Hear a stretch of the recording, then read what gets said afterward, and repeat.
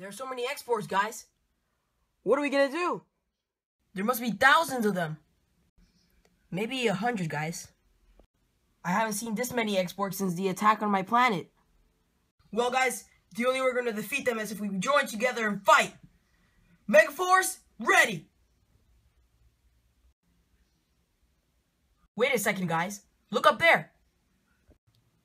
It's Legendary Rangers. And there's so many of them. Mighty Morphin! Yeah! In space! Wild Force! Ninja Storm! Dino Thunder! SPD! Samurai! Megaforce! Ready, guys? Ready! Let's make this legendary.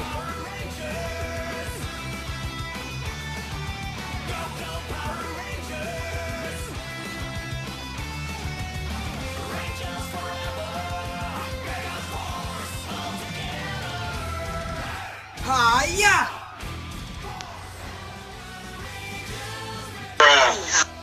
Hey guys, Legendary Battle episode 20 of Power Rangers Super Megaforce aired yesterday on Nick.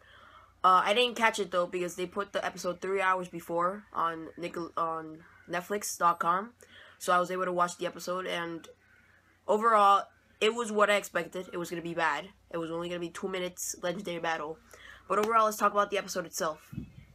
Start off with like a previously on Power Rangers with the last episode of the raft where the Rangers get attacked by the Armada and the whole thing begins, and and their Megazord gets attacked and everything. So yeah, it pretty much states the obvious of what happened last time. We start off the episode with the Legendary Rangers helping civilians. We start off with Carter and Dana helping some guy get off something, and then Leo, who saves a kid who's named I forgot the kid's name. It was the name of the actor that played Leo. I do remember that. But then we also go to TJ and Cassie, and then, you know, the other Rangers that don't talk. But yeah, the episode was, and then after that, the Rangers, like, they group up and they start talking about everything's been destroyed. And this is the last thing we get with Gosei, who just tells them that he hopes everything's okay. And yeah, Gosei, we never see him again. Maybe they might probably fix this in the extended episode where the Rangers say a proper goodbye to Gosei. And maybe he takes the powers back and everything. Maybe that might happen in the extended episode. I don't know yet. Of course, the one I didn't want to mention, Tommy saves some kid in a car, which is kind of weird. Like, I mean, where are the kid's parents? He's just in the back, and the kid's parents like somewhere, and then Tommy's like out of nowhere. He just appears, and he jumps. He's like, "Hey, take Saba, coming 2015, kids." But yeah, like, I mean, like, shouldn't the parents be there, like, screaming? Like, Tommy also helps the parents? No, just a kid. I guess it's either they don't really care about the parents, or the parents just died from the Armada attack. I did forget to mention that scene because I really don't care about Tommy. Honestly, he's kind of just, everybody talks too much about him. I've gotten sick of Tommy already, so that's why I barely even mention him in my videos. I'm more of a Power Ranger, you know, like, I'm more of, like, I support the other Rangers rather than just Tommy. I didn't grow up with the original Mighty Morphin, of course, obviously, because I'm 13 years old. But a lot of people always say that I don't like Tommy because I wasn't originally born in Mighty Morphin. I've known a lot of people that used to watch Mighty Morphin back in the day, and they said that they've hated Tommy for obvious reasons because he took over the side of the leader, or he was talked about too much, and the other Rangers weren't appreciated. And that's the side I'm with, but like everybody says, oh no, you weren't born into it, so you don't really know about it. So I guess, you know, that's all they think. I never really have an explanation for. They never really let me explain the reason why I don't like him. They're just like, oh, you weren't born into the fandom when you were like, when I was 3. Oh, you can't be fighting against Tommy if you weren't born with him. After the whole Legendary Ranger scene, the Rangers meet up and talk about the whole destruction of the planet, what they're gonna do. Gosei tells them, you know, you gotta be strong, even though, what is that gonna do? Then the mysterious Armada ship crashes, and the Rangers go check on what it is, and it turns out to be Orion, which is a surprising moment of Power Rangers. We obviously didn't know he was going to come back. But yeah, he does, and they meet up and they plan out what they're gonna do. And the next day in the morning, the civilians are sleeping, and then they get attacked by the monster, which is a Christmas tree monster, because that's the way I'm gonna call him by now. The Rangers fight him, obviously, and then everybody gets surprised that the Rangers are back. They start clapping and everything. Orion and Troy, they go to fight the Emperor, and the 4 other Rangers stay to fight the Christmas tree monster. They defeat him with a super mega cannon. Orion and Troy, they fly up to the Armada ship, like the mothership, and they fight it. They fight the Emperor, which was pretty easy. Saying he was just gonna sit there and fight him off with his hands. That was pretty easy, to be honest. That was one of the easiest villains to defeat in, like, ever. With the super mega blast, he was defeated. The Rangers, then they after destroying the monster, they go to some kind of place, and they see the Armada ship, like the mothership, like getting destroyed. All the other ships already that have been destroyed too, because the Armada ship has like this big weapon cannon thing, and Troy set it off, so it destroyed all the other ships. And yeah, the 4 other Rangers, they go see, and the Armada ship blows up, and they think that Troy and Orion are dead.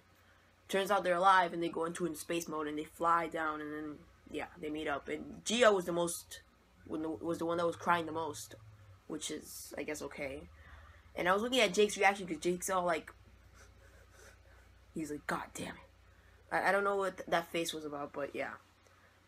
And yeah, I guess surprised, we all get surprised at a defining moment that Orion and Troy are alive, which was something that I was not expecting. But yeah, they live, and then they go, but there's still this big swarm of X-Borgs, and what are they gonna do? They're gonna have to fight them off, but they don't have that much energy to fight them all off right there. And that's when the Legendary Rangers appear. We all knew it was gonna happen. Obviously, they've been saying the Legendary Rangers are gonna come since like the first episode of Megaforce back in 2013. And of course, Tommy gets all the screen time. I mean, some of the other Rangers get to talk, but like Corone, Mike, Emily, they're not able to talk. I think neither Damon is or Leo. I don't remember which Rangers, but Tommy was able to talk. Cassie and TJ. Leo does talk with the kid, but he doesn't talk in this legendary part. I don't remember, but yeah. But not all the Rangers get to talk. Obviously, then Tommy says, we're here to fight, and then they join together. Cassie tells Troy to take the lead, and they morph, and then they fight. And with 2 minutes, we see some Gokaiger footage, which felt like nothing, because I didn't feel like I was actually watching the Power Rangers fight. I felt like I was watching Sentai fight. And when I did see the normal Power Ranger footage, I knew it was the Power Rangers, but it didn't feel when I was watching the Alien Rangers go like this with the Ninja Storm Rangers. Another thing, aren't the Alien Rangers aliens? Then what are they doing fighting like ninja style? That's what we get, the only explanation we get. And then the episode, after that, after like 2 minutes, the Rangers, then Tommy says goodbye, and then they all just go like this, and then they disappear. And I think that's the part where it gets me confused. They're like, I mean, are they ghosts? Are they energy? And the only explanation I have for that is that they just all transported to their city. And there. I give this episode a 3 out of 5 for being a little epic. I hate it because it was a 2-minute legendary battle, which was not what I expected after waiting almost 2 years, a year, to see what I was going to get. None of the legendary Rangers, like half of them, weren't able to talk. The Super Mega Rangers didn't get a final goodbye to the Gosei. We don't know if they gave back their powers, if they kept it. And Troy leaves the Super Mega Saber in the ground, which I wouldn't do that if I were you, because a monster can pass by and take it. Or like a villain from next season, just get it and use it as power and destroy you guys. So we get a very smart Red Ranger. He's very smart. I think he's going to Yale for college. We know. And that was my review of the Legendary Battle episode. I hope you guys stay tuned for tomorrow's extended battle. I hope you guys watch it. I'm probably not going to watch it because I don't have Nicktoons. So I'm going to have to probably wait till Tuesday to get it. And I'll probably have a review up by either Wednesday or Thursday. But tomorrow, on Monday, I'm going to my local Toys R Us to see if they have Dino Charge stuff. And today I went to Kmart, and they have this special, which is $14.99 for the Legendary Megazords. And if you bought Megazords, like I got the Q-Rex and some action figures from Wave 5 and 6.